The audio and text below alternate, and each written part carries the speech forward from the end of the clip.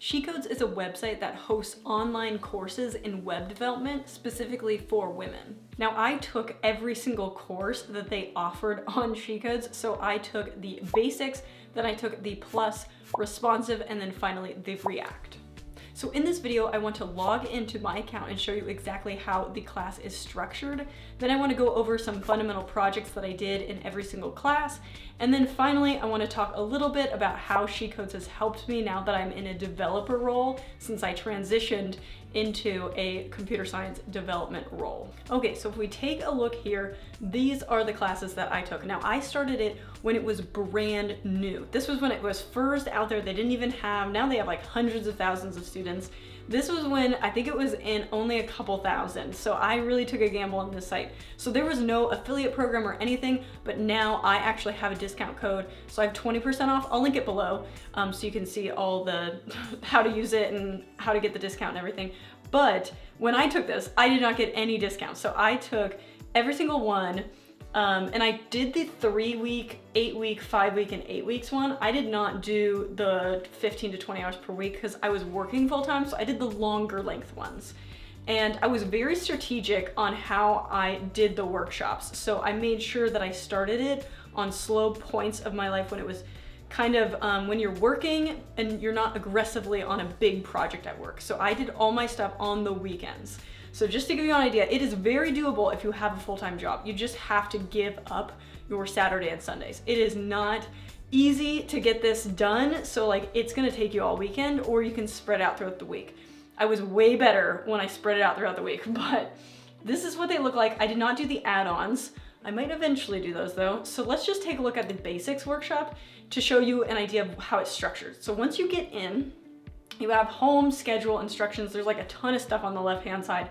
Your certificate, which you'll get once you finish the course. Now, each lesson that you take, so I guess this instructor one, I guess it's new because I never took it. But if we go to just CSS selector, so let's just open this lesson. You have in every lesson on the left, it's like this really nice thing here. And then you can see which ones you've actually completed. It looks like he's added a few since I've done my course, but essentially you watch this tutorial, which is really nice. So if we just play this, you'll see he usually has some code on the right-hand side and then what it looks like on the website on the left, which is very nice because you can follow along. It's easy to see. I very much enjoyed it. But then there's also notes here. So see how there's all these notes? So I would copy and paste that into Notion when I was taking the course. And then you get this challenge, which is really nice because it's like maybe like a 10-minute, 15-minute challenge. And then there's some things that you have to use, you know, make the H1 font weight thin, and this is what it needs to look like.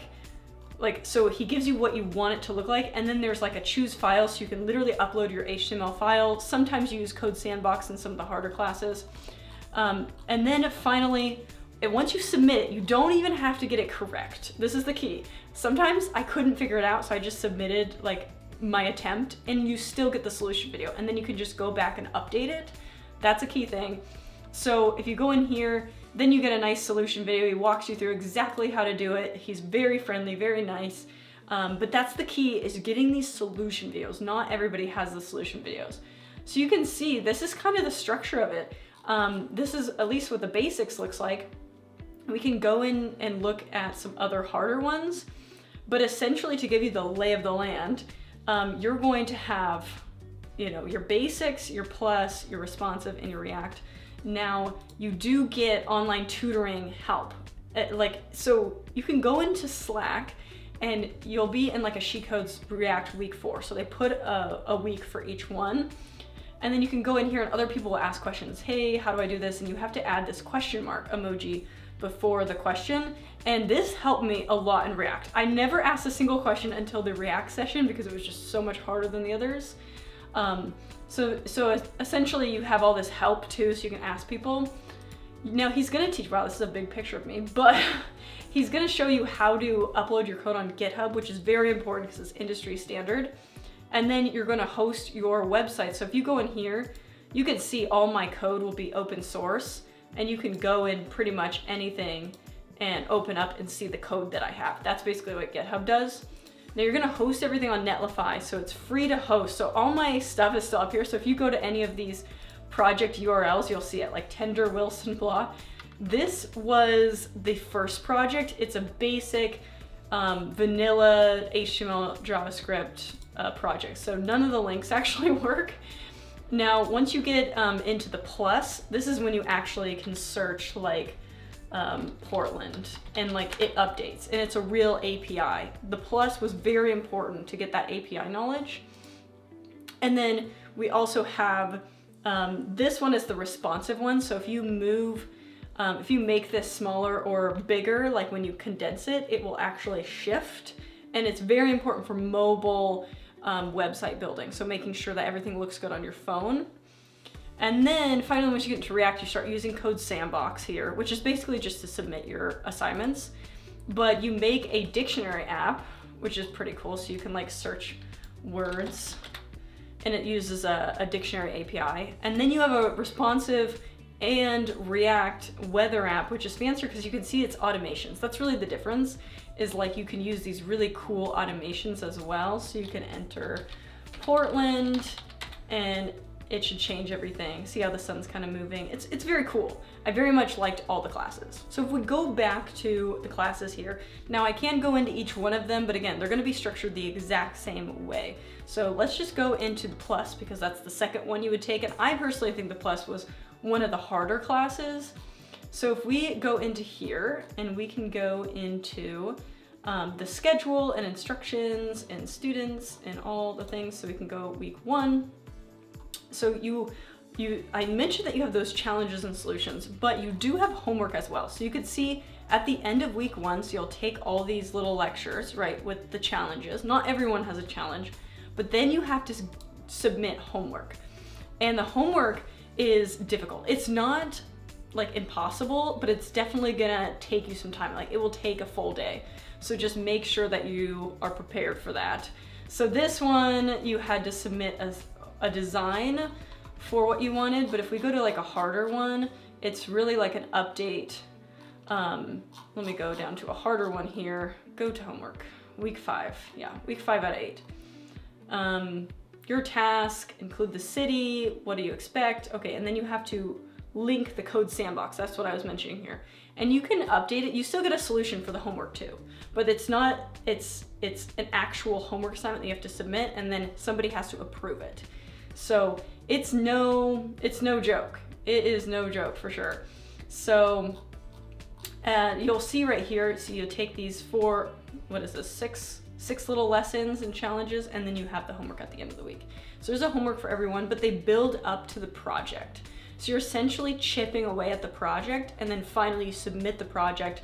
Like for example, this weather app, I submit it and then I'm done, but you were chipping away at it along the way. So it's not like this big push to get the final project out of the way, because you keep working on it, and there's solution videos for the homework too. So they might be a little different than what you're building, but for this case, mine looks exactly the same as the way he was building it. So it was a really good way to check your solution. Okay, so the big question, was it worth it? Now that I have transitioned out of more of an engineering role, because my background's in mechanical engineering, and more into a data science, developer heavy, software heavy role at Intel, I will tell you the best thing about this course is learning about APIs. I use APIs almost daily in connecting to them, and now I can connect to them using JavaScript. Now I know Python because I learned it later, and I connect to APIs using Python, but understanding how to connect to an API using JavaScript, and understanding how to read JSON and some of those key things, and how HTML works with CSS, and just understanding how the internet works helps astronomically, especially when I'm talking to somebody who's more of a front-end developer. I'm like, okay, we can speak the same language, and I can mock something up really quick. It also helps with web scraping, which is another thing that I've been doing a lot, where I will pull information off a website. Now you have to know HTML and CSS in order to web scrape things, which you also have to have Python, but it just makes learning future things easier because you have that base fundamental knowledge of APIs and then how the internet works. Now, my job, we're actually using what is called Angular instead of React. Although I did learn React, the core fundamental concepts are the same. So I would say, like, as applicable as these classes are, this was a great investment of my money. I think I spent around like $1,600, $1,700 to take all 4 courses, and I have zero regrets because I learned so much and it helped me transition into more of a development role. Now, I hope this gives you a better idea of what web development is and what kind of projects you would be working on when you take these courses, but I will link below my discount so you can click that, so you're better off than I was when I was starting the classes. You can even go back to my previous videos when I first started posting about SheCodes because they're really old, and you can see I started it back in like 2020, I believe, so you can kind of dig through those. I also updated on YouTube when I did projects and stuff. I did a whole thing on it. So I will link that down below and kind of up here. Otherwise, I will see you guys next time.